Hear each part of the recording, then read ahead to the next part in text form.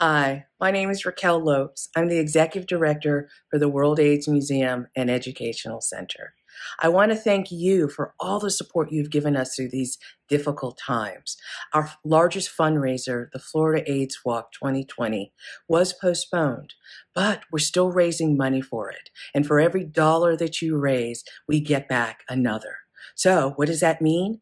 Every $50 that you raise, we get 100. It helps us support our exhibits, our work in the school system, our community dialogues.